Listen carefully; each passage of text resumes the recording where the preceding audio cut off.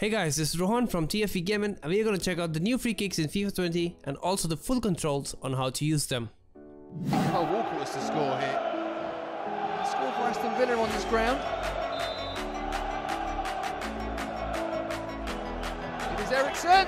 Off the bar and in! Spurs are ahead! Alright, so this was an example that was shown at EA Play on FIFA 20 and all the controls of this has been revealed, so let's break it down. Where to use.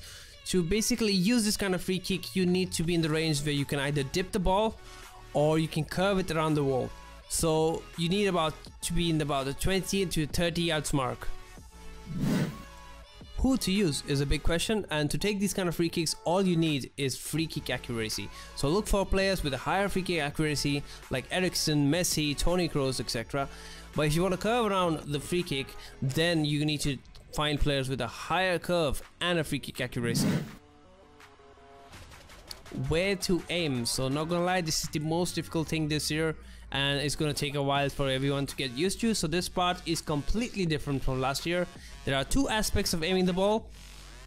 There's one that you have the best way to aim is to align the last player or the second last player depending on the curve of your player that you're using, and then you aim the new free kick circle over the wall if you're trying to dip it, and on the side of the wall according to the foot of your player that you're using if you're trying to curve the ball, as shown in the examples.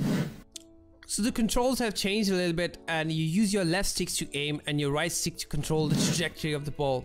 So in this, you swing your right stick from the bottom of the circle to the top of the circle to apply a spin of the ball to curve it towards the left side. If you want to dip the ball, you basically flick your right stick from the bottom of the circle to the top of the circle to apply the dip to the ball. So the power remains the same as last year, but it just loads a little quicker, so it makes it a little harder. All you need is 1.5 to 2 bars of power depending on the distance you're from the goal.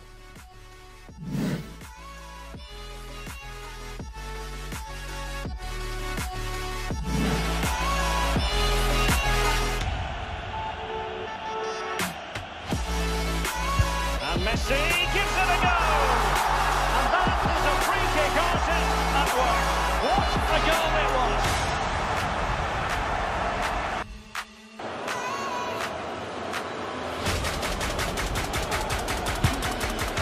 Oh, what an exquisite goal! Absolute perfection!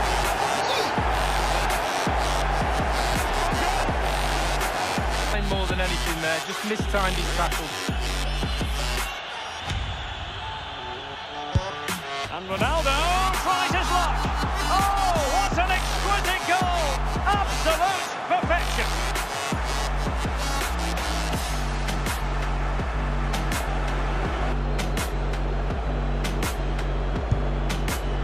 Oh, what an exquisite goal!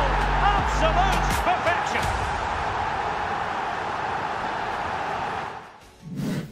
Okay, so thanks for watching my video on the most basic and easy free kick that you can take on the new FIFA 20 free kick system. I'll be releasing more complex tutorials as we get closer to the release of the game. Till then, subscribe, like, and peace.